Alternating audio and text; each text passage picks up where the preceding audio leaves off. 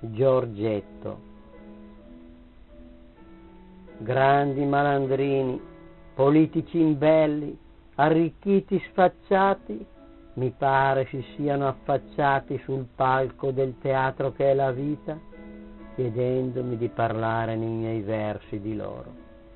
Ma io di questa genia portato non sono a parlare. Voglio qui invece ricordare, e a far ciò mi si stringe il petto, il povero Giorgetto. Tanti anni fa, per il buon cuore dei miei nonni, divenutomi fratelletto. Uniti da comune destino sembravamo entrambi. Io senza padre, che senza sposar mia madre era sparito chissà dove. Lui con tutti i parenti morti a Gorizia, sotto ai bombardamenti.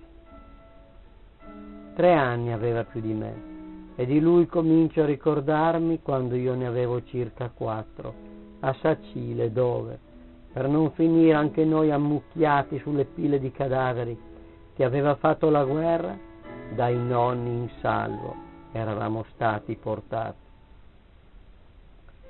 Era grande responsabilità del Giorgetto, ricordo, poiché più grandicello, badare che nei nostri giochi non scivolassi nella livenza, sempre pronta sul greto del nostro orto di via Puiatti a carpire come una cattiva strega dal bell'aspetto di fata i bambini più distratti, e che non mi facessi male. Con gran orgoglio, ricordo, mi riportava sempre a casa, con le mani e il naso infangati, con le ginocchia un po' sbucciate, ma comunque sempre più o meno intatto, e dai nonni che lo amavano come un piccolo loro figlio veniva sempre complimentato. Mi pareva con lui, quando uscivo sulla via Puiatti, di andare in chissà quale luogo lontano, mentre non ci spingevamo che al foro Boario, a neanche 100 metri, ma in quel piazzale di terra, da cespugli e alberi circondato e dalla livenza contornato, le corse, i balzi, le urla, gli assalti al nemico appostato sul torrione antico, con frecce e lance di sambuco, con coltelli di carrube, erano così intense che quando tornavo in via Puiatti mi pareva di essere stato a combattere in paesi dai confini sterminati. Quando poi l'incantata sera poneva fine ai nostri ultimi casalinghi giochi, gli alti gridi di guerra che ci risuonavano ancora nella mente dolcemente ci facevano chiudere gli occhi. Tra la nonna e il nonno nel gran letto comune prendevamo infine sonno, e del Giorgetto, mio indomito capitano, ero felice di sentire ancora vicina la mano. Il mattino ci accoglieva entrambi col sole che entrava dalla finestra che dava sull'orto. Poco più in là sulla livenza, tordi e merli si chiamavano dalle opposte rive, e ogni tanto a fil d'acqua il fiume oltrepassando si specchiavano contenti. Farfalle e grilli volavano e cantavano, mute talpe lunghi tunnel scavavano, e dal verde intenso della livenza pesci guizzavano, e ogni tanto si notavano occhietti acuti nascosti tra alghe e canne di grosse pantegane. Era vispo il Giorgetto, gaio, mai stanco di giocare, e da qualcuno detto troppo sfrenato, ma io di lui ricordo tanto come a me fosse affezionato.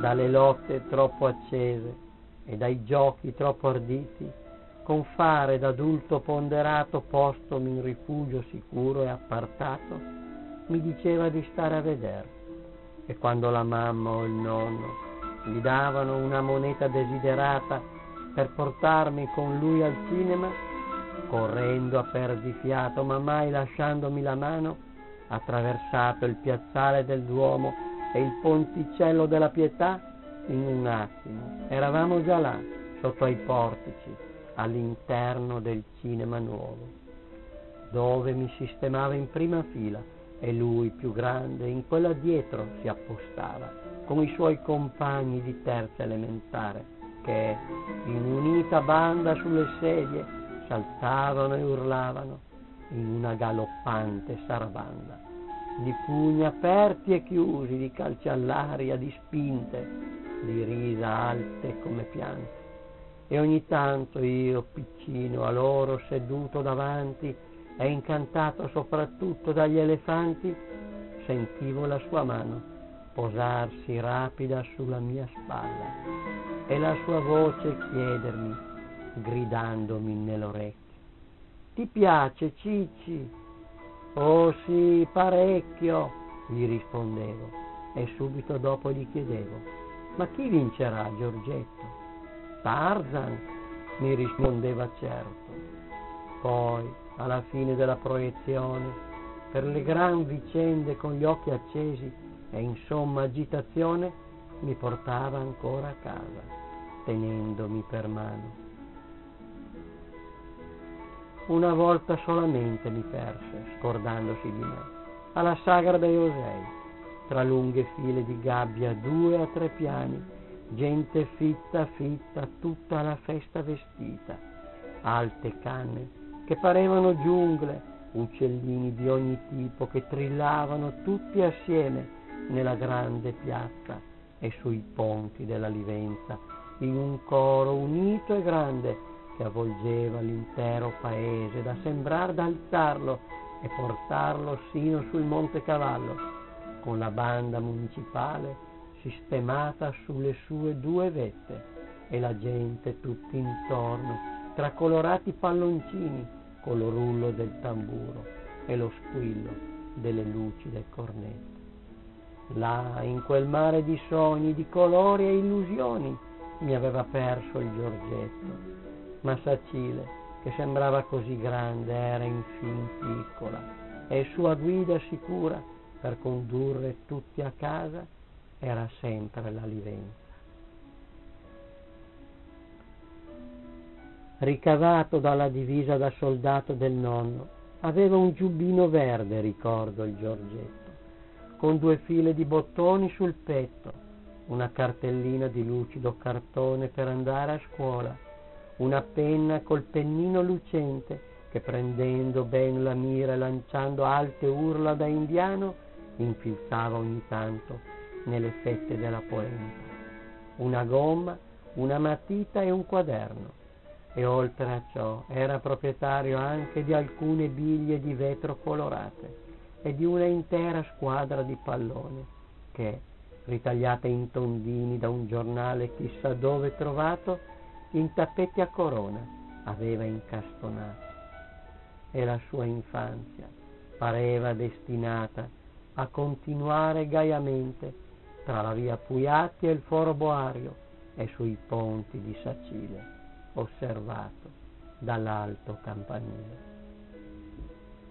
Ma un pomeriggio di maggio, come non mai festante per il sole brillante e il profumo di robini, biancospini e rose che si espandeva da tanti orti e giardini, mentre vicino al torrione, da lui sistemato e sentinella nominato, assistevo alla pugna furibonda sulla riva visida e infangata dell'assalto a una barca là ormeggiata, sentii un grido alto e strano, poi un altro ancora più insolito, e subito mi allarmai, riconoscendoli non di giochi, ma di spavento.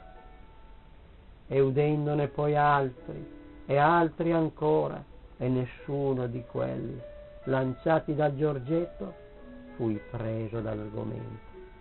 Urlavano tutti infatti proprio il suo nome, poiché era caduto in acqua fonda, e lo vidi poco più in là, in mezzo all'onda, col suo far da capitano, non molto spaventato ancora, tendere più che poteva la mano verso il bordo della barca, da dove, la mutolita banda nella generosa ressa, quasi quella rovesciando, gli tendeva le loro.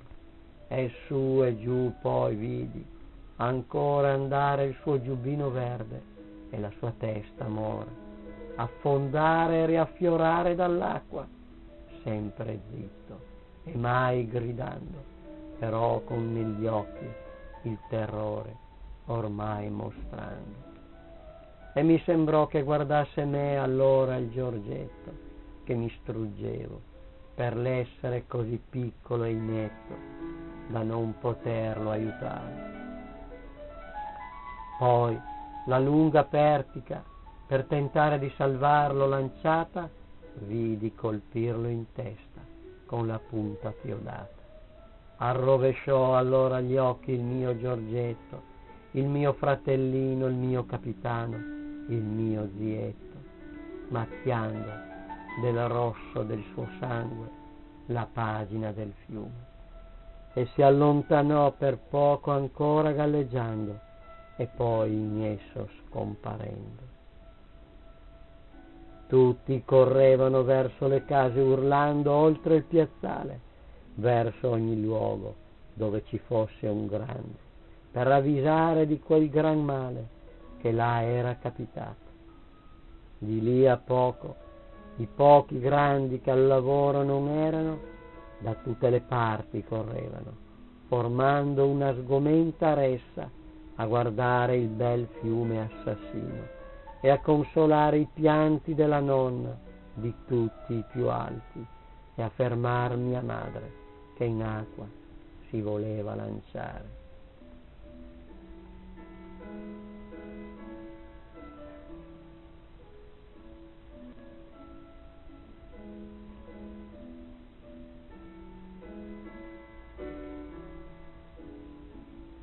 Un pianto, quasi un ululato continuo, riecheggiava nella nostra casa.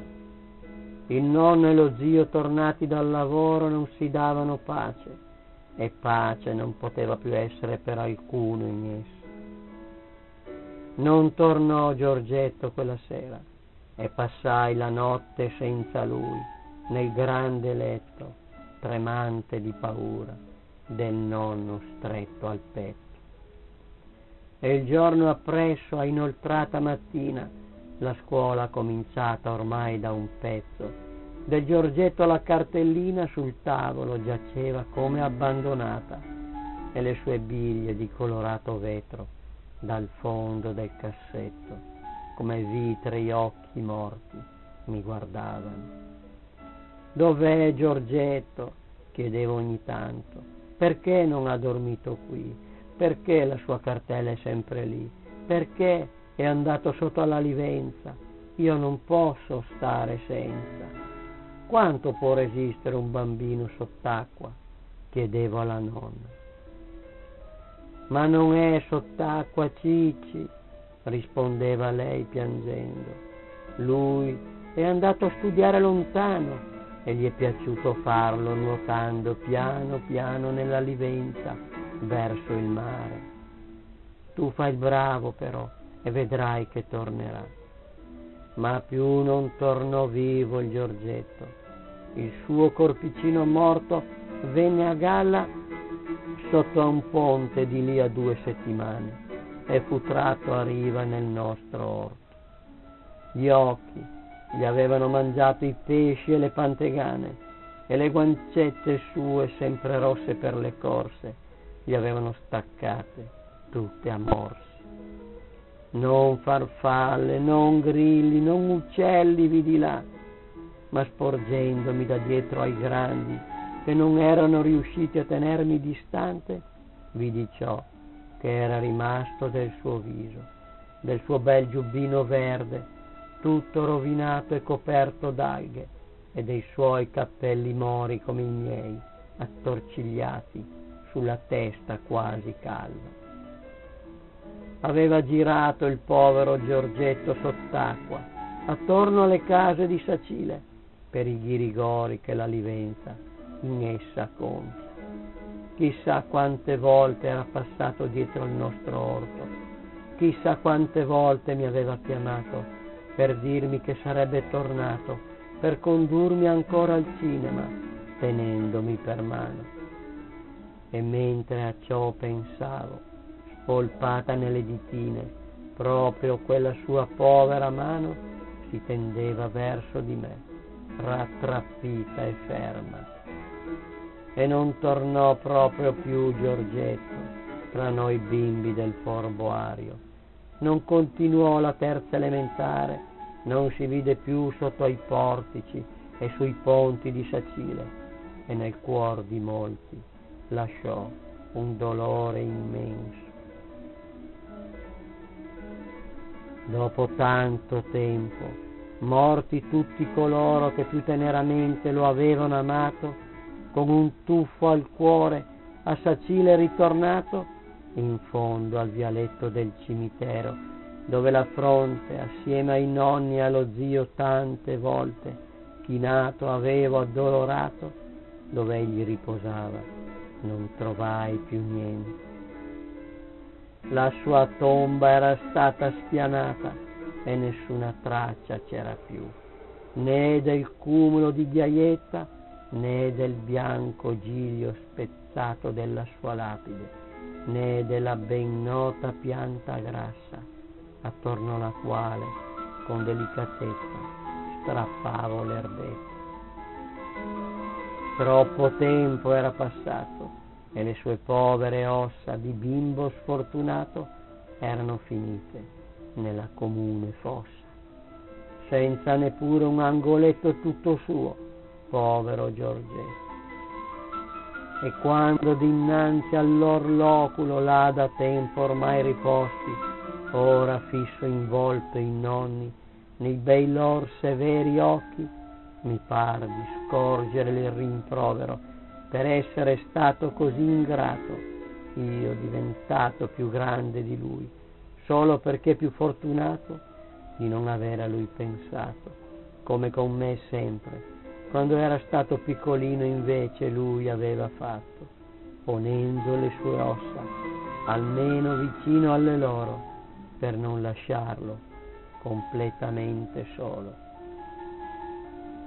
Neppure una foto del Giorgetto, e nessuno che io conosca ne ha, e proprio nulla, a ingigantire ancor di più l'orribile misfatto, sembra dover restar di lui.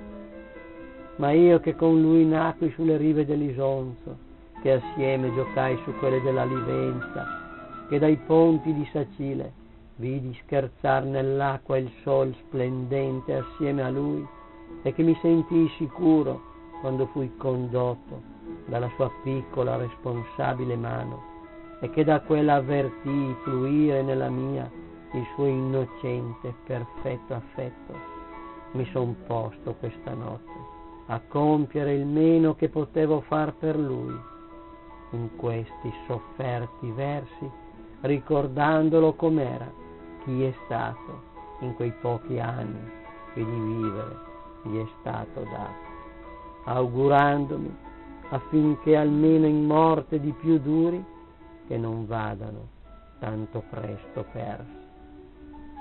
E ora taccio e non aggiungo altro, poiché è l'ululato di dolore che per giorni e giorni nella mia casa udii uscir dal petto dei miei cari, straziante come allora, ora dal mio si è elevato.